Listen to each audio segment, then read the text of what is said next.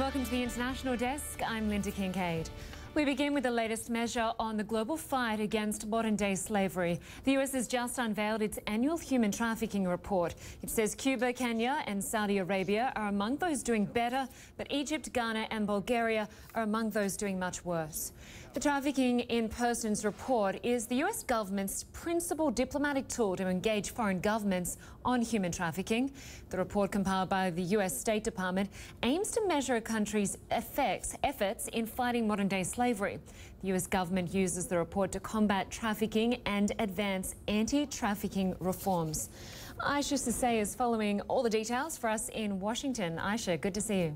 Hi there, Lynda. Yes, as you just mentioned, the Trafficking in Persons report was released a short time ago by the United States. And, you know, this really is a big moment for all those fighting the issue of human trafficking and modern-day slavery, a moment where this report really does bring the problem center stage and really does make clear the scope and the reach of the problem. As you made clear, 188 countries ranked according to their perceived efforts to fight this issue, to acknowledge the problem, to prevent it, to eliminate it. This is how the countries are assessed and then ranked.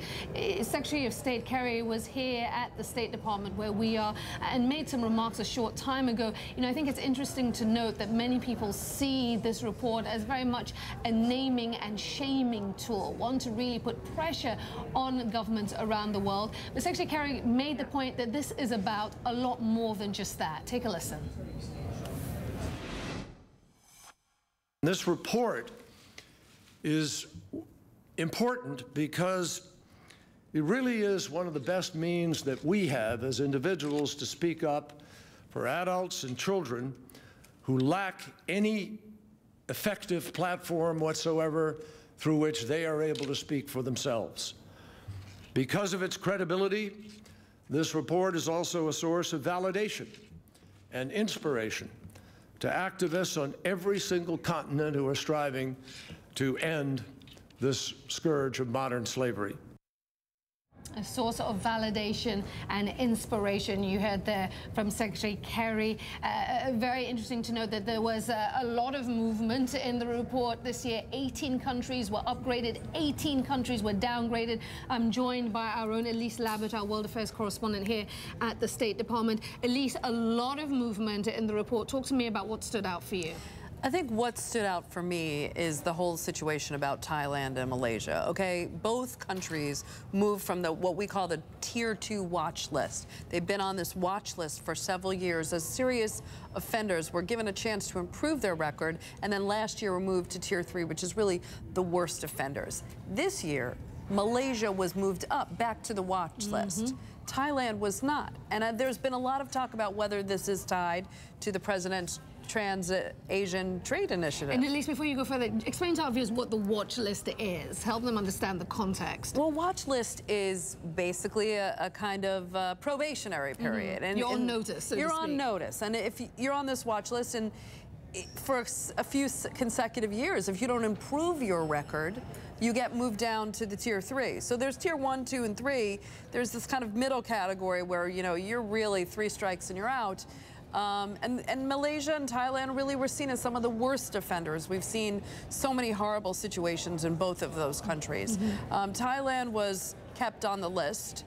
And Malaysia was moved up, and we've been talking about whether this was tied to the president's trade policy. Obviously, if Malaysia was on the Tier 3 list, it wouldn't have been able to go ahead with that. So Malaysia was moved up, and interestingly, we've seen this horrible situation at the border with this trafficking route with Thailand, Malaysia, Myanmar, these horrible mass graves. Ironically, that happened after the reporting period. That ended March 31st. Okay. So Malaysia had this happen before. I'm not sure Malaysia would have been able to been moved up. Now, Thailand, on the other instance, the benefit of time really hurt Thailand because Thailand has taken a lot of efforts in the last year. There have been a lot of crackdown. This report talks about Thailand. Some of the worst offenders are officials that are complicit in trafficking of human persons. And so Thailand made some arrests, including 15 officials, kept on the list outside outside of the reporting period. So the timing is very important. But the key thing here is Thailand, Malaysia downgraded last year to Tier 3, the lowest level. Malaysia upgraded to the Tier 2 watch list. At least we appreciate the perspective. Thank you so much. Alongside the release of the Trafficking in Persons report, the State Department also honors the efforts of individuals who have played an outstanding role in fighting the issue of human trafficking. This year, 8 individuals were recognized, including our own network, CNN. CNN recognized for CNN's Freedom Project, our long-running initiative shining a light on the issue of human trafficking, modern-day slavery. It is now in its 5th year and has told countless stories of victims and survivors.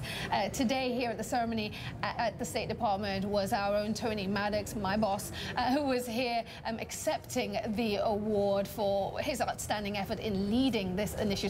I spoke to Tony just a short time ago. Take a listen.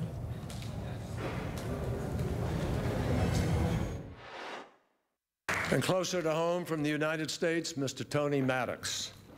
Mr. Maddox, we congratulate you for your sustained campaign to raise public awareness and understanding of human trafficking on a global scale, your advocacy on behalf of victims, and your dedication to ensuring that survivors and their stories are heard. Congratulations to you and well done. Thank you. Well, that was the moment, I should say, that Tony received the award from Secretary of State John Kerry. I spoke to Tony after that, and he told me that this was a tremendous moment of pride, not just for him personally, but for also the network that remains committed to telling these stories. Even though, of course, here in the news business, there are competing priorities, but the issue of human trafficking remains a constant for this network, and we will continue to tell these incredibly vital stories. We will actually bring you some of my interview with Tony a little later on. Stay tuned for that on my show, News Center, at 2:30 p.m. Eastern Time. We'll bring you that conversation then. Back to you, Linda. It's great to see that CNN received some recognition for all the coverage on human trafficking, and I know it's a cause very close to your heart as well. Isha Sesay in Washington, thank you very much.